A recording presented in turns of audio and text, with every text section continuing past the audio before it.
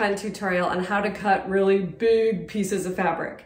So if you're making a quilt pattern, maybe one of mine like Adventureland, Maypole, Sugar Pop, or the new Star-Crossed pattern, you need to cut some big shapes. Today I'm cutting a 37-inch square. This is for Star-Crossed. That square is then going to be sliced into triangles, so we want to make sure that our square is accurate. 37 is bigger than some of your cutting mats. Some of your cutting mats are just 36 by 24. So I'm going to show you how to use a marking tool, a measuring tape, and a pair of shears. That's going to be all you need to make to cut a square that's larger than your cutting mat. I'm also going to show you ways to fold the fabric and still use your beloved rotary cutter and ruler. Anything goes. We just want to be accurate. It's easier than you think. Join me. Okay, here we are on my huge cutting mat. Now, I realize this is a luxury for most of my quilting career to not get a mat this big. I'm going to show you some shortcuts, assuming that you have a smaller mat. This is just a big chunk of fabric that I cut, so I'm not working with tons of yardage. Now, first I would fold just like normal. I would take my fabric and fold it selvage to selvage, okay? So here's my selvage. This is just what you would do normally when you're cutting a quilt. So we just want to get one clean edge. It's always good to get one clean edge.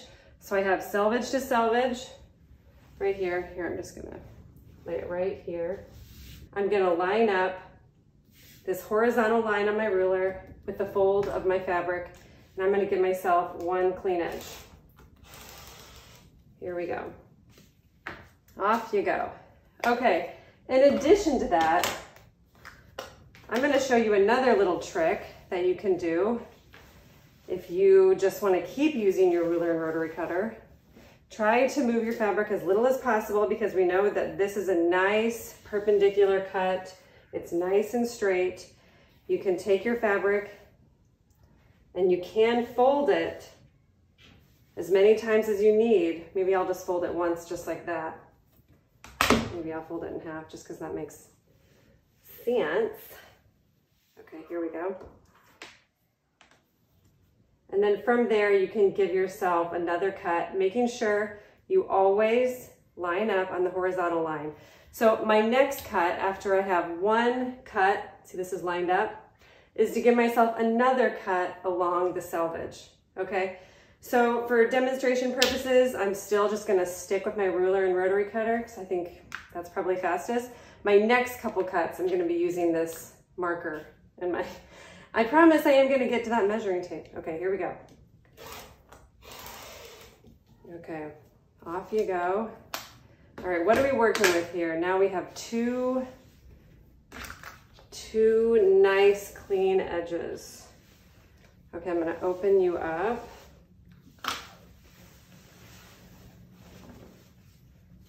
So now with my measuring tape, because as you can see, my ruler is only 24 inches. That's not very helpful. So with my measuring tape, this is where you kind of have to crawl around a little bit, right? I'm gonna line up one edge all the way. Let's get really close. I'm wearing a baseball hat, even though I'm by myself, because I'm having just the worst hair day. It's not stopping me from doing this video though. Okay, what'd I say, 37? Okay, how about we're gonna measure twice just so we cut once, just so we really get this right. Okay, my next cut is gonna be this way. So I have, here we go. I want this at the 0, you at 37. Okay. There we go. So now I'm just gonna keep measuring from this top cut area, 37 inches down. And I'm gonna give myself tick mark after tick mark until I have a nice guideline all along this edge. And then I'm gonna cut. You can go back to your ruler. You can give yourself a line that you actually cut. Or if you're feeling really confident, you can use your rotary cutter. I'm not feeling really confident because I kind of messed it up the first time. Here we go.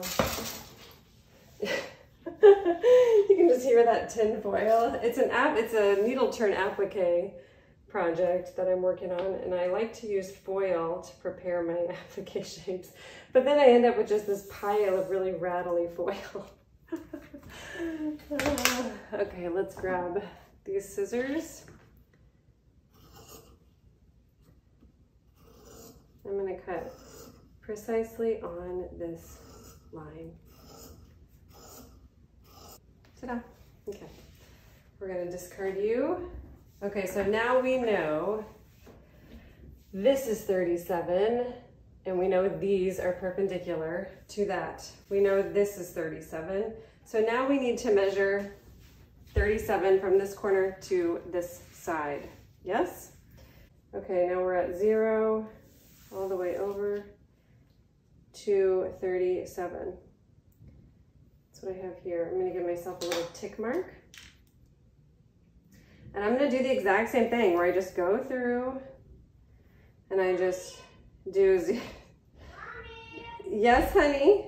Mommy? Yep. Where are you? I'm upstairs in my office. Mommy, it's almost time. You can go ahead and get your shoes on.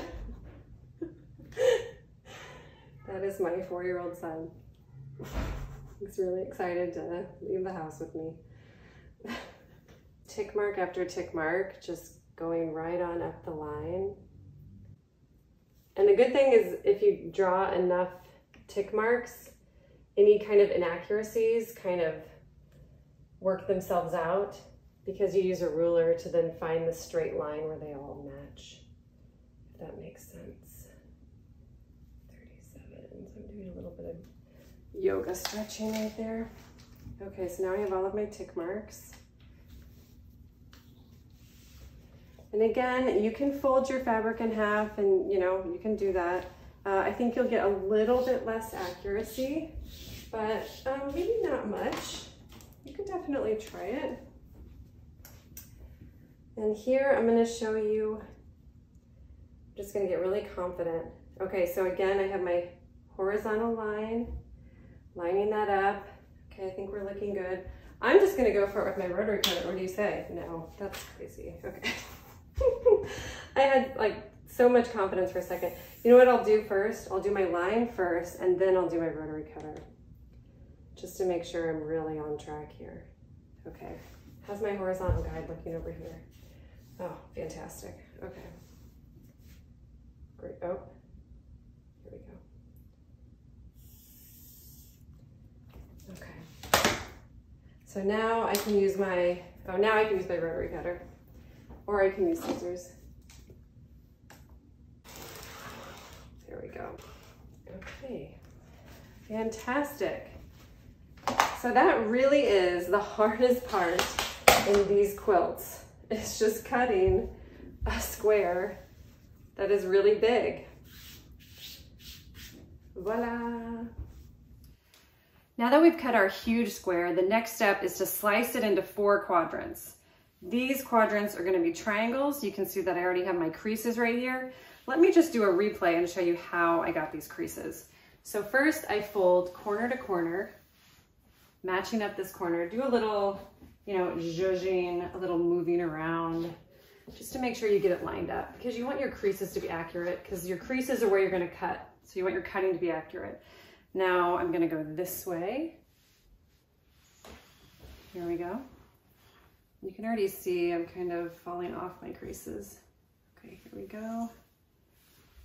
Okay, so now I have it folded twice, and I'm gonna take either a roller, a hair marker, you could even use your ruler. Let's grab a ruler. Any kind of flat edge. Your fingernail will work if you have, sturdy fingernails. And with your roller, you're just gonna really dig into that crease, because you want it to be visible. If it's not visible, then it's gonna be really hard to cut. So here I'm just rubbing with my hair marker along those creases.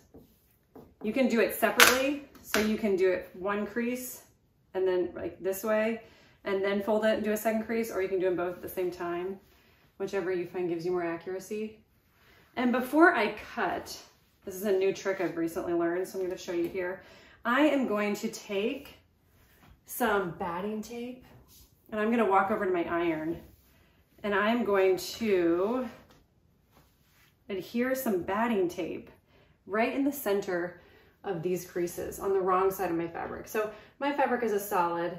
That means it's the same on the front side and the back side, so it doesn't really matter. But if you have a print, make sure that you're using this on the wrong side of your fabric, so you don't want it to show. And I'm going to adhere some batting tape right down the center of this crease, okay? Now I'm doing that because when we cut triangles, we're gonna be cutting bias edges.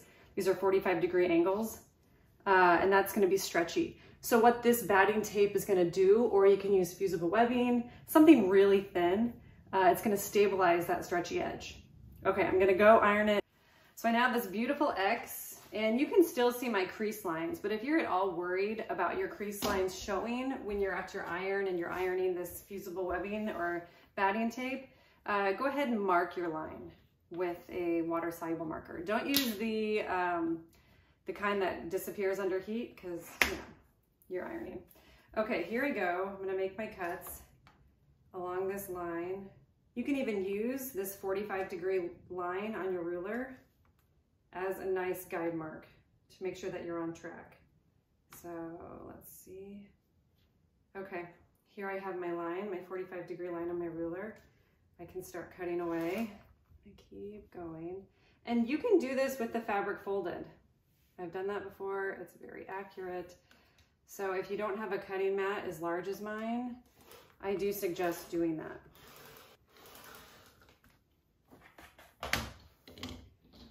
Okay, can you see this? Well, I don't know if you really can. But normally if I was stretching bias fabric, it would just go like that, like an accordion. But really it's pretty stable, like as if it was on grain, which is very exciting. So exciting. Okay, I'm just gonna wing it with this little corner here. That's good enough. And then I can even stack these on top of each other if I wanted to, but you know, it's gonna go pretty much just as fast for me to do them one at a time. So here I go. Once again, I can use that 45-degree mark on my ruler. Let's see here. Just like that. There it is. All right, off I go.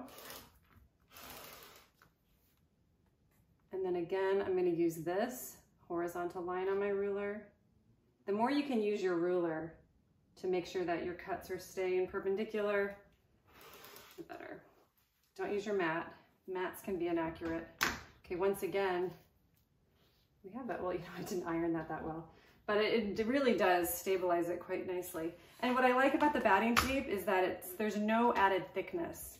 So if you get some fusible interfacing, it will add some thickness, but not with the batting tape. And then once it's all sewn together in your quilt, you will have no idea that it's there. Okay, we'll do our one final cut.